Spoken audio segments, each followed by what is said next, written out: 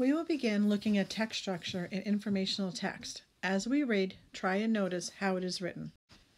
To review, the 5 different types of text structure in informative writing are problem and solution, descriptive, compare and contrast, sequential and chronological, and cause and effect.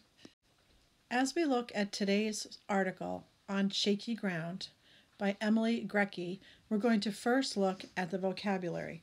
The first word we have is trigger, and the meaning of trigger is to make something start or begin. The next word we have is predict, to say something that will happen in the future. On your own, please fill in the blanks under the vocabulary words on page 230. The next thing we're going to do, even before we read, is to look at the close reading questions on page 231. The first question by the Key Ideas said, what can happen when the Earth's plate moves? So we have to think about what's the important part of that question to help us remember what to think about when we read. So what can happen when Earth's plate move? I think the important parts of that question is Earth's plate move and happen. So when I just read, I want to look for those words and those ideas to help me answer the question. The next thing is, what is the main idea of the section, big explosions, big waves? And they want you to underline 2 details that support your response. So I already know that when I come to the paragraph, big explosions, big waves, I'm going to look for 2 details that support the main idea. So in fact, I'm going to go to the story right now, and I'm going to highlight that title because I know that's something important that I need to use to answer the question. I'm also going to think, as I'm reading this, how is this structure set up? Is it going to be descriptive, where it just describes what's going on, or it gives descriptions of specific items? Or is it compare and contrast, where it's comparing and contrasting 2 things to explain it? Is it problem and solution, where there's a problem that needs to be solved? Is it cause and effect, where something happens and it discusses the effect of that? Or is it chronological or sequential, where it's telling how something happens in order? Now I'll begin reading. On shaky ground. The ground under your feet is moving right now. How? Moving plates. The Earth's surface or crust is broken up into many huge pieces called plates. The plates fit together like a giant puzzle. They are always moving, but they usually only move about as fast as your fingernails grow. The place where 2 plates meet is called a fault.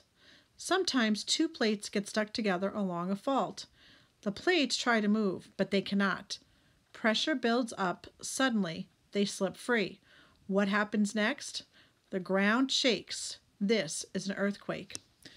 So I'm looking at the diagram. What causes a quake? The Earth's plates float on hot rock. They are always moving. And I'm looking at the crust right here and the hot rock in the Earth. When 2 plates get stuck, pressure builds up and happens when the plates slip free. Okay, so I'm looking at the diagram here to see how they rub together. The movement triggers an earthquake. So this, although this is showing the order in which it happens, this is a diagram which indicates to me that it's describing something. So I am getting an idea that this might be a descriptive, informative piece. Okay, so my first question is, what can happen when the Earth's plate move? So I believe that when I look here, I see first of all the word happens, what happens next, and here it's talking about how the plates are moving. The plates try to move. I believe my answer to question 1 will be in this paragraph here. Now I'm going to read big explosions, big waves. Shifting plates can also make volcanoes erupt. Hot melted rock called lava and gases form below the Earth's surface, explode through the Earth's crust. Eruptions such as ash, rock, and gas shooting into the air. Volcanoes and undersea earthquakes can trigger giant waves called tsunamis. Some tsunamis can be 30 feet tall. The waves can move as fast as a jet. They can travel thousands of miles in just a few hours. What happens when a tsunami crashes on land? It can sweep away things in its path. Tsunamis can cause terrible destruction. So, as I'm looking at this paragraph, I see that it's talking about two things. In the first paragraph, in the first sentence, it's talking about the volcanoes erupting. The second paragraph, the first sentence, it's talking about tsunamis and how both the volcanoes and tsunamis are affected by the Earth's movement. So I believe that that is going to be my key details to underline my main idea. Now, be prepared. When will the next earthquake, volcano, or tsunami happen? It is difficult to predict when plates will get stuck and slip free, but new technology might help experts predict when an earthquake, volcano, or tsunami will occur. This will help us be prepared for the next time the earth shakes beneath our feet.